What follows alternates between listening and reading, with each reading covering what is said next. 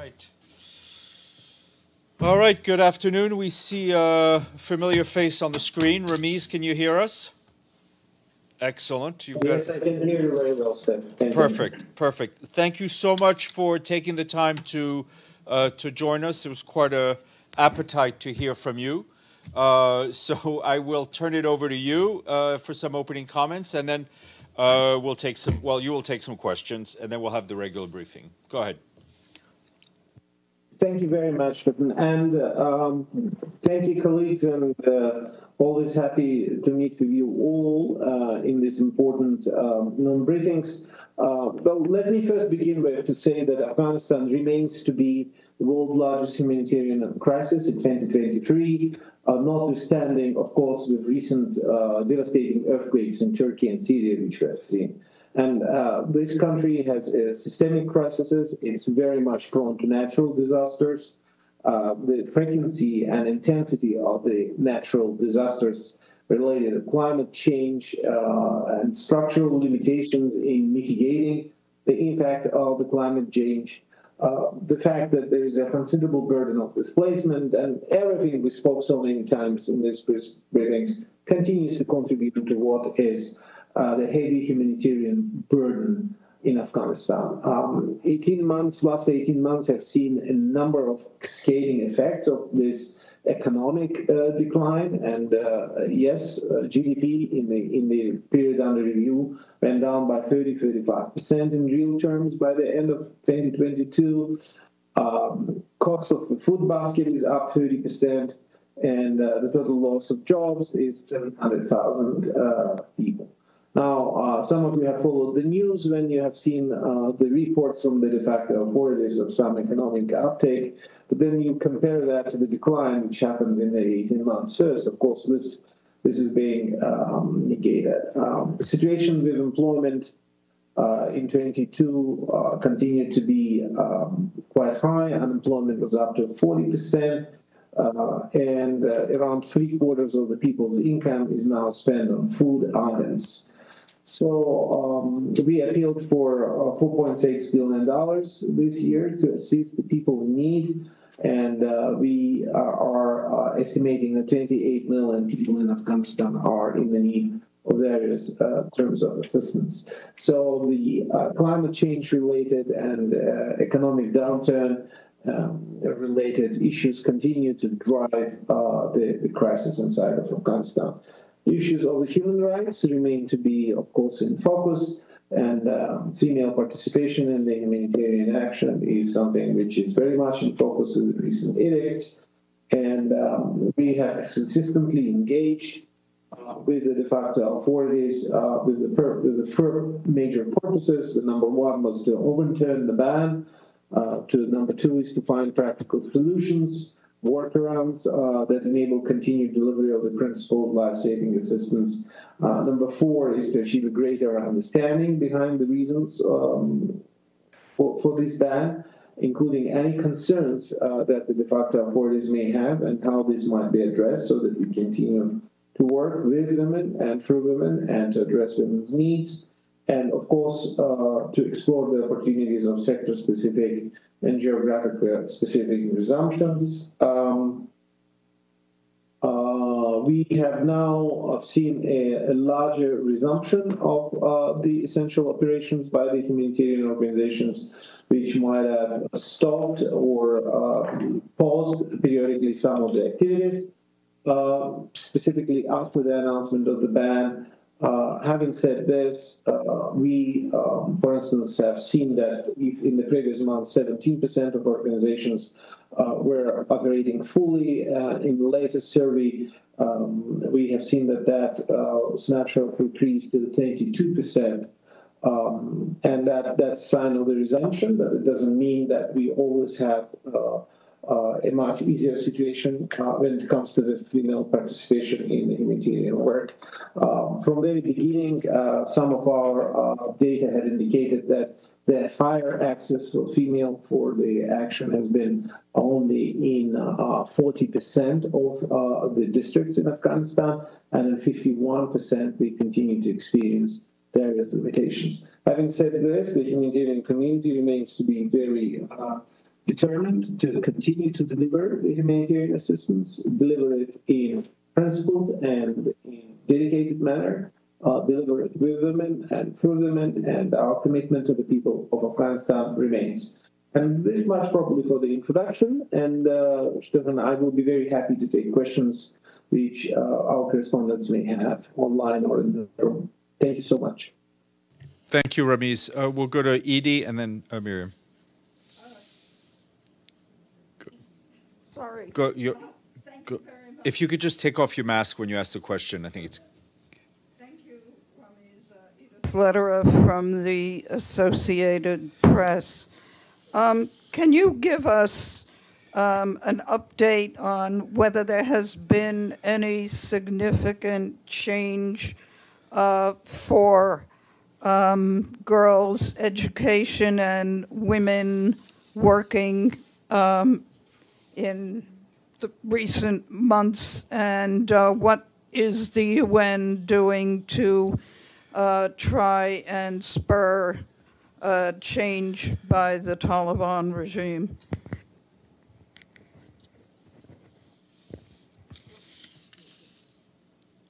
Hold on, we can't hear you, Ramiz. You're muted. Can you hear me There now? we go. Perfect. Yeah, thank you very much.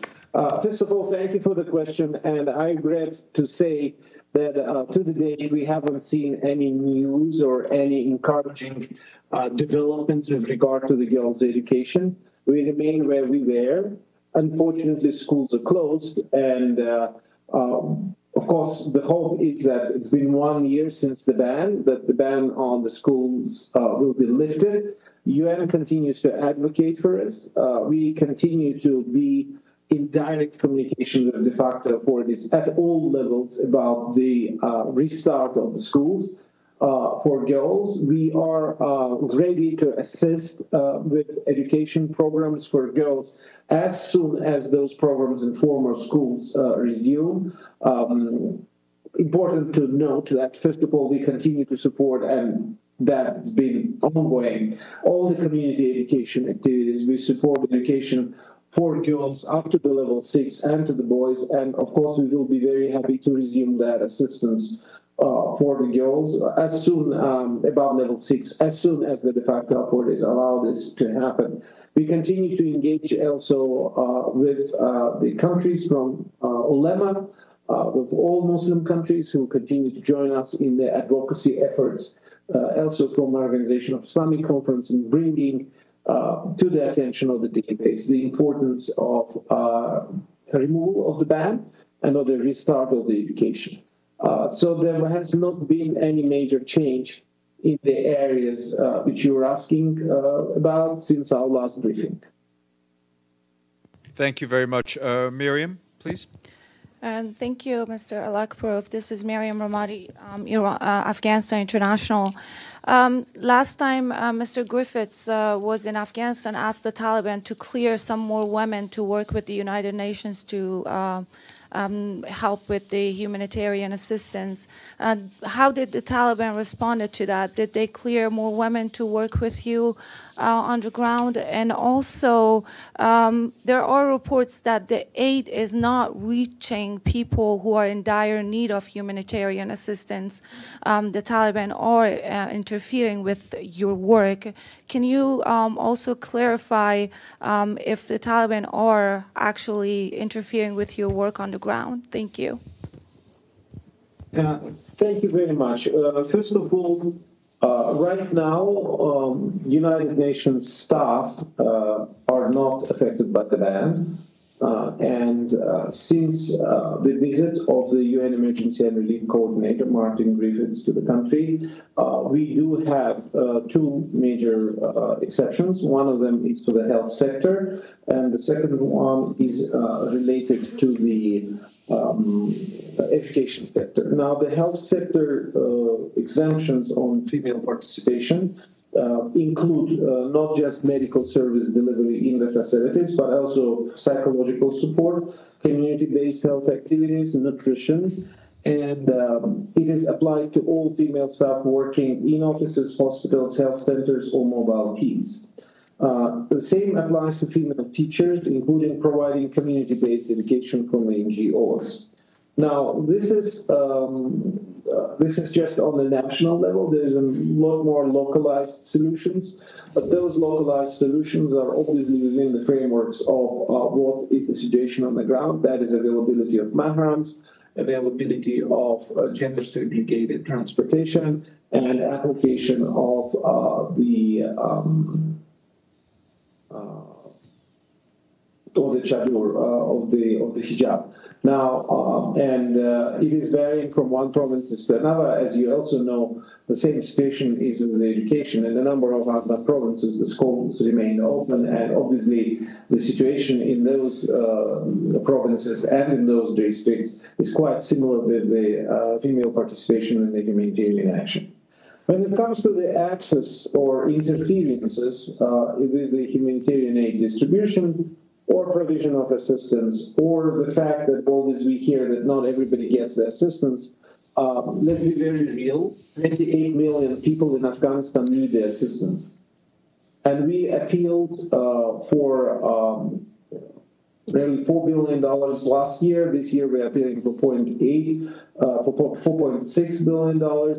And our funding has been consistently between 50 to 60 to 70%, depends on the areas of response, depends on what type of support we had asked. We have never received, first of all, enough money for everybody, and the country is in a dire needs. When it comes to the Taliban interferences, again, it is different from various settings, various provinces. When we have severe cases of the interferences, we stop distributions. And that happened at least in 2 provinces in the last 4 months. And once we have addressed these issues, those have restarted. Now, most of the access incidents and what is leading to the temporary suspension of programs these days is related to the directives against Afghan women working for national and international NGOs and those associated matters. It's not related to security issues. And we continue to enjoy quite a good physical access throughout the country. It's exactly those edicts which have been put in place. I hope I answered your question. Thanks so much. Thank you. Ramiz, just before we go on, we could ask you to email your opening remarks with all the data and numbers you had, just so our journalist colleagues have the exact figures. That would be most helpful. Michelle, please, Reuters.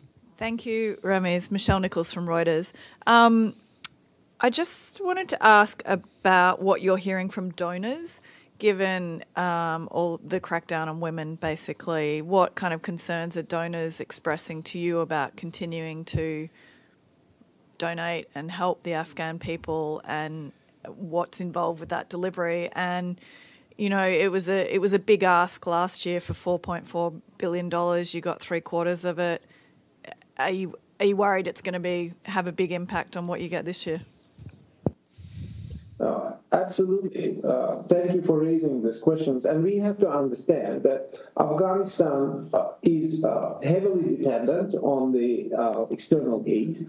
And this aid also is subject to the approvals of capitals, parliaments, public opinion.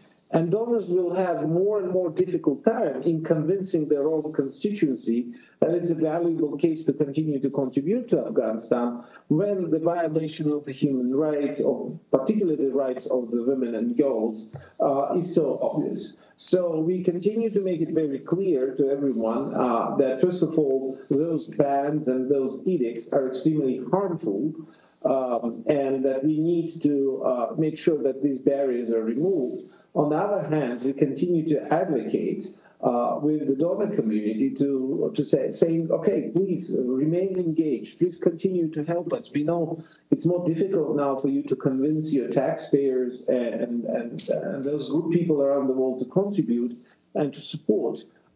We, by all means, always stay away from any politicization of the aid. Aid will always be away from the politics. Aid will never be conditional. It is something which we give because we help the people, but unfortunately in the current situation, it's more difficult for the donors to convince their own constituencies and public opinions to contribute more enthusiastically. Nevertheless, we are grateful to our donors for their continued interest, but they want to make sure that our action remains to be principled, that we deliver with women and through the women, and that's what we are committed to. Can you just remind us of I don't know, some of the ways that the UN prevents the aid or money being diverted and ending up in the hands of the Taliban? First of all, we do not work through the institutions of the de facto authorities. We work directly by providing aid directly to the people or working through the well-reputed, well-established international organizations and NGOs and national NGOs. So that's number one. We have risk management and mitigation mechanisms, including the payments verification systems, which make sure that no payment is made to listed individuals or organizations associated with listed individuals. We engage the third-party monitoring into all activities which are implemented in the country, and we do have actively functioning accountability to affected population mechanisms so that the people who are benefiting from providing the assistance, that they have always open lines to communicate back to us about what's happening, be it hotlines which function, be it a possibility to raise the complaints or raise the alarms or be a whistleblower. So all of those mechanisms are actively in place. This is a comprehensive system, and I can assure you that we work in an environment which is highly mindful of these possible developments. I also must admit that our major issue right now is ability to address the very basic needs of the people, and this relates to the health needs, it relates to the nutrition, and avoiding the situations of the naked malnutrition and hunger. And this is where most of the assistance goes. We don't have really any programs such as scaled training activities, capacity building, or what traditionally would be known as a development assistance, including, let's say, development of infrastructure. The program right now is really focused on basic relief provision to the affected population. Thank you. Miriam, yes, please. Mr. Alakbarov, I know you have ongoing discussions and meetings with the Taliban. Do you feel the division that we are hearing that is going on between the Taliban leaders in Kabul and Kandahar, with Shura Ulama and the leaders who are in Kabul disagreeing on the girls' education ban and also the organizations that women are not allowed to work? Do you feel that division between the Taliban, and how do you think that is going to affect the decision and the ban that is in place right now? Thank you very much. United Nations has made its position very clear. We advocate and they communicate for universal human rights, including for rights of women and girls, and we've been very clear. I've been asking for the schools to be open for quite a considerable period of time, for a year now, since we had the ban. Now, if you want me to comment on internal matters, I do not think it is helpful for us to comment on the divisions or the differences of opinions which the de facto authority representatives or various members of the Taliban may have from within. It's an internal matter of the movement, and everybody has seen these debates going in every place. And what we ask from the de facto authorities is what the United Nations asks in every other country. And that is that the girls are given what is their right. And their right is to be a full member of the society, to be fully gainfully employed and have ability to get education, health services, and everything else what belongs to the women. And that's what we ask for. From my interactions with many Afghans across various parts of the society. I think this is a message which resonates with many, and we do hope that a rightful decision within the framework of the recognized human rights framework and within the norms of international law will be adopted. Thank you very much. Ramiz, I think you're now off the hook. Thank you very much for agreeing to come on and for this comprehensive update. And please, if you can send us those opening remarks, we can share them with the journalists here. And all the best to you and the colleagues in all over Afghanistan. And thank you very much. Thank you very much, Stefan, and thank you for having us. Always ready. Thank you. Have a good day. All right.